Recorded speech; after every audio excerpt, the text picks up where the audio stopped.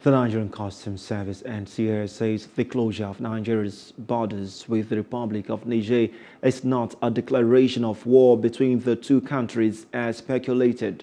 The acting Comptroller General of Customs, Adewale Adeniyi, made the assertion while addressing the Illela border community of Sokoto State on Friday.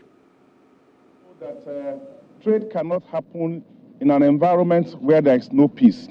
So the intention of government is to ensure that we leverage perfectly on the nexus between trade and security. The situation that is happening in our neighbors is such that trade cannot thrive.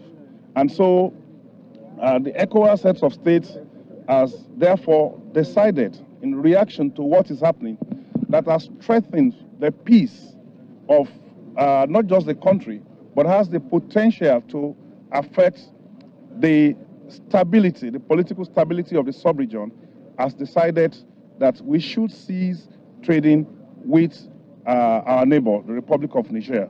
This is why the decision to close the land borders with this country has been taken, and my mission here is to restate the directive of President Bola Ahmed Tinubu, not just as the Commander-in-Chief of the Federal Republic of Nigeria, but also as the Chairman of ECOWAS. Hello, hope you enjoyed the news. Please do subscribe to our YouTube channel and don't forget to hit the notification button so you get notified about fresh news updates.